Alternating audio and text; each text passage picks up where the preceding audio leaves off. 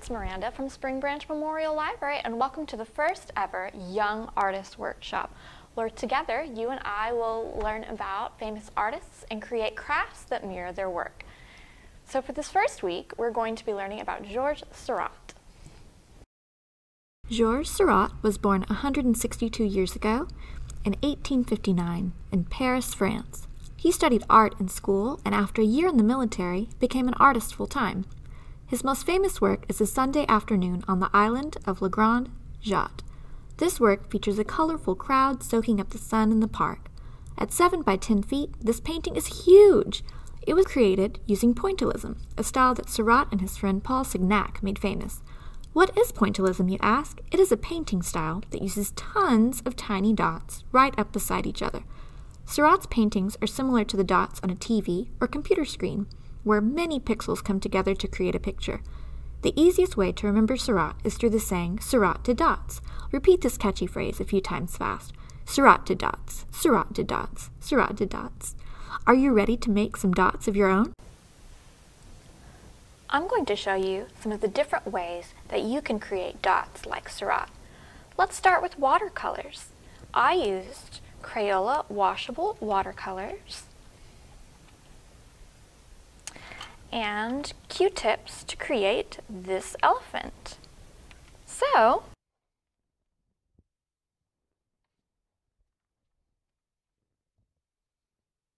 here is my blank elephant. You can use any coloring page that you like to create this project, or you can follow the link included below to find this exact one. We will also have some of these printed out at the library for you that you can come and pick up at the front desk.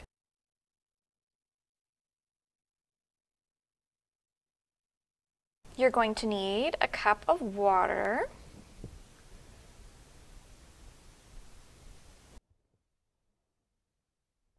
okay.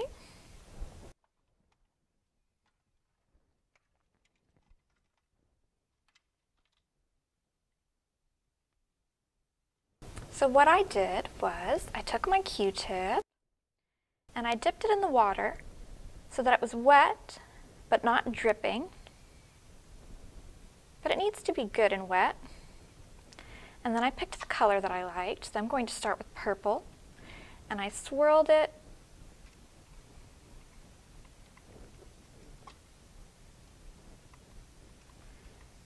in the watercolor, so it's nice and purple. And I started creating dots.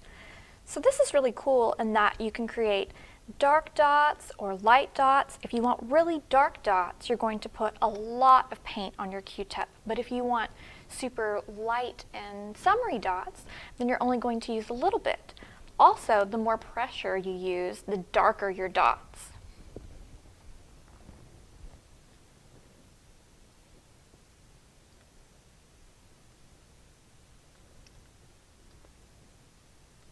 And here are some nice purple dots. So, the closer they are together, the darker your color. So you can put your dots super close together to have really intense pigment, or you can space them out and do as many dots as you like. What looks really cool is when you use two colors that go together right next to each other. So I'm going to use blue with my purple. I'm going to put less paint on the brush so that you can see how to create a lighter dot. And I'm going to cluster them right next to each other.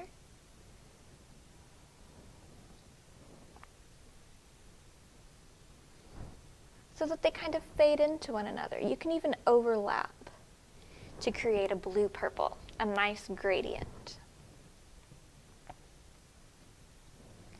Here's a light dot, and here's a dark dot where I press down really hard.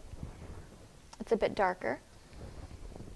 Something really cool that you can do is create a lot of deep clusters near the feet or the bottom of your elephant to create depth so that he looks 3D.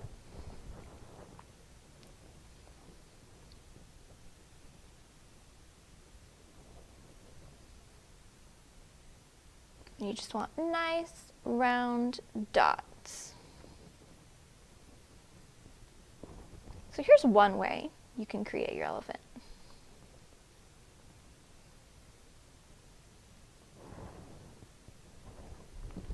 All right, so that's watercolors.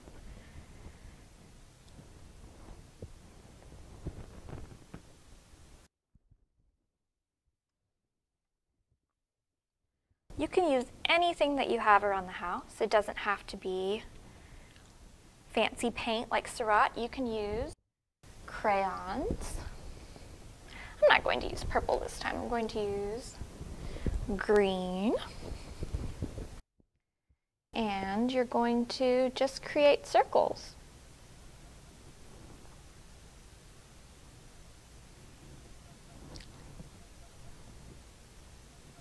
Until they cluster up together.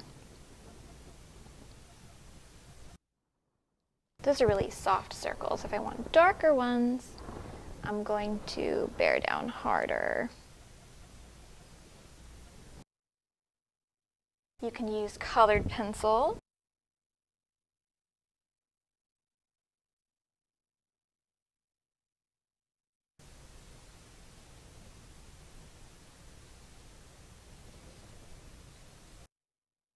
Let's mix the colors up for fun.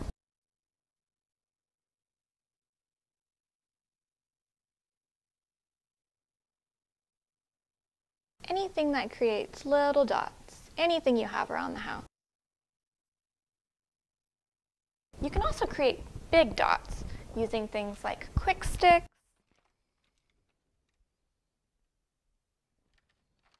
or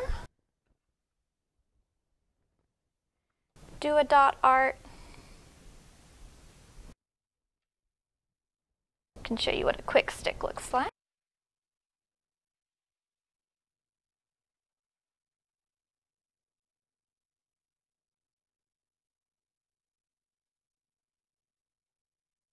Okay, so this is just paint, and it makes a big circle when you twist it a little bit.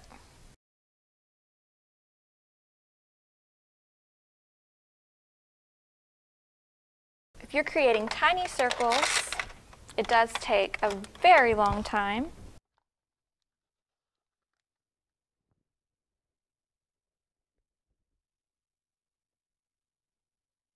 My favorite method to create Seurat's dots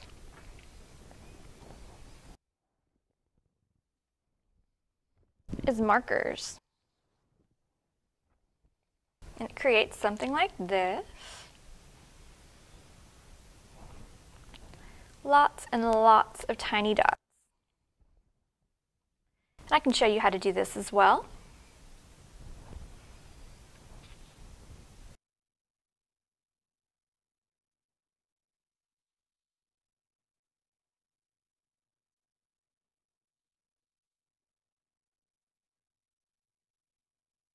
Okay, so here is our elephant. To make it a little bit easier, I broke it up using the colors that I knew I wanted to use for my elephant so that I had an idea as to where one color would stop and the next one would start. So I just used regular markers.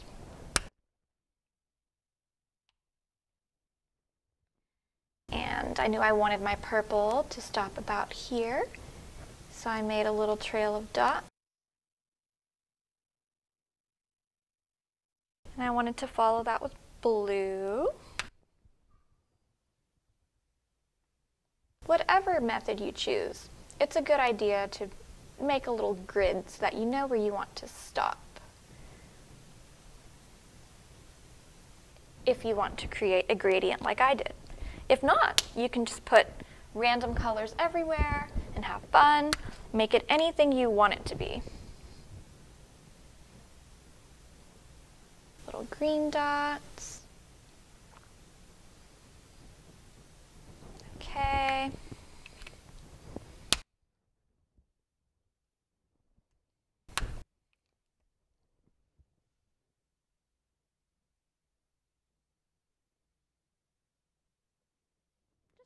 I had an idea as to what I was going to do. Okay, let's go back to purple.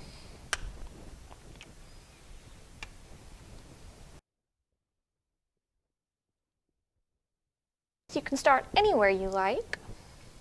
I'm going to start near the bottom because it's my favorite part. And I'm just going to create tiny dots that are clustered together.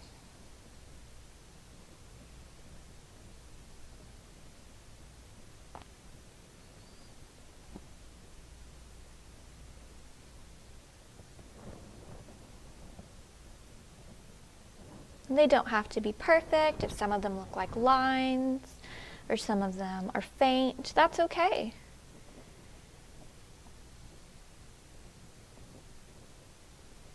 Because when you have tons of them, it really doesn't show up.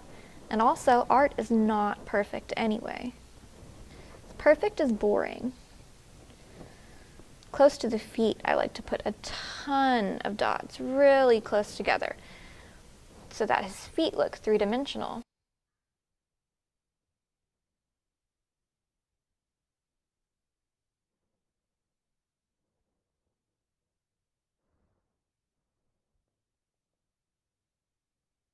So as many as I can get. And that's how I made these tiny dots. You can also use markers to make giant dots. They don't have to be tiny. You can make big circles like this. Because those are cool too when they overlap.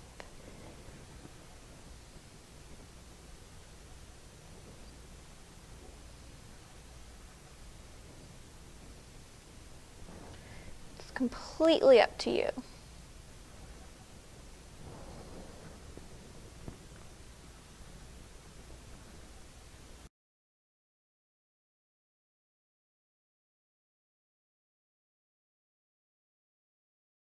If you want to get really messy, you can take the tips of your fingers and dip them in paint. You can dip them in stamp ink, anything you can think of to create dots. If you're feeling very adventurous, you can forego the coloring sheet altogether. You don't have to use a coloring sheet, and you can just make your own picture. So I have some blank paper here. You can draw it out before and then fill it with dots, or you can just create it with dots to begin with. Markers are fun. Let's use a different color. I'm going to use red. And I'm going to make a heart.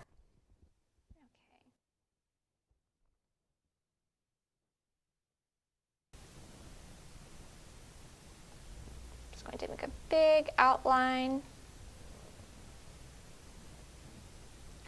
and fill it in later. So there's my outline.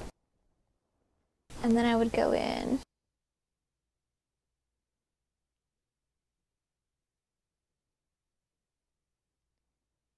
make tons and tons of little dots.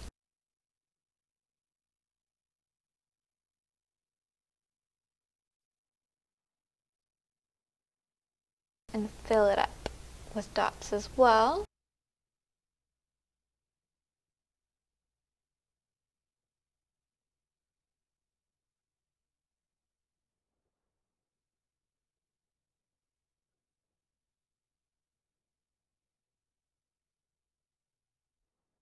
And that's how that works. You can use more than one color. Ooh, this pink and red are very similar to one another. But it does give it a little bit of depth because the pink is darker than the red, so that's neat. You just keep going until you have tons and tons of clustered dots. And this works with anything. Let's go back to our watercolor.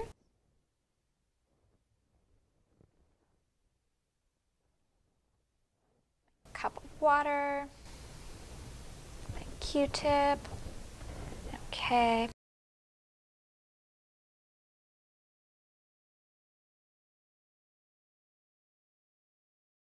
I'm going to use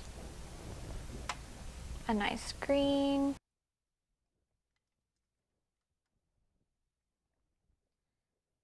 And I'm going to create a caterpillar.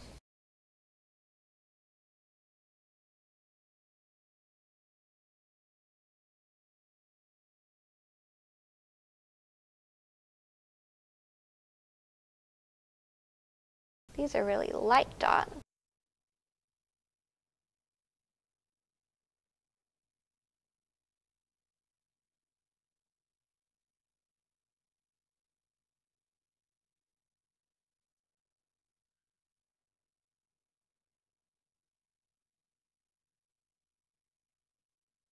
I outlined my shape a little bit, and then I filled it in.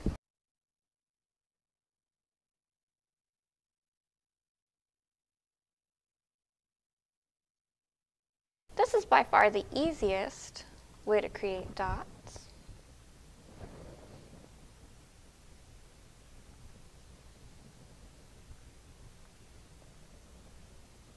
There's my caterpillar. Let's give him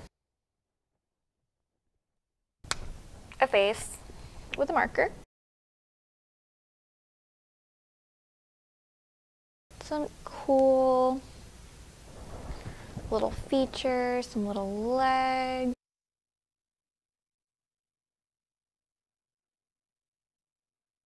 You can do some little decorations too. Let's split up this little segment. That's fun. And there's my caterpillar. You can use anything at all to create dots like Seurat.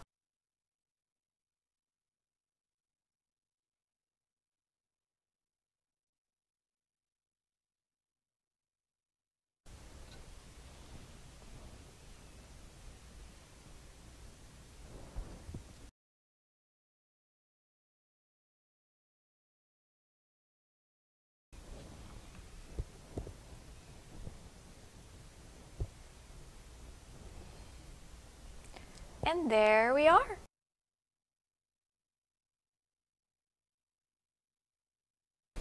Thank you so much for hanging out with me today and learning how to make dots like Seurat. I would love for you to come by the library and show us the fabulous artwork that you've made, or you can send it to us on Facebook or Instagram. Tag us, we always love that. I would like to let you know about some of our other upcoming programs. We have a puppet show next Wednesday, a virtual puppet show. We'll be having one of those a month. And the last week of the month, we'll be having a banned books readout. So you may want to join us for that. Come hang out with us again soon. Thank you so much for coming, and I look forward to lots of fun programming in the future here at Spring Branch Memorial Library. Bye!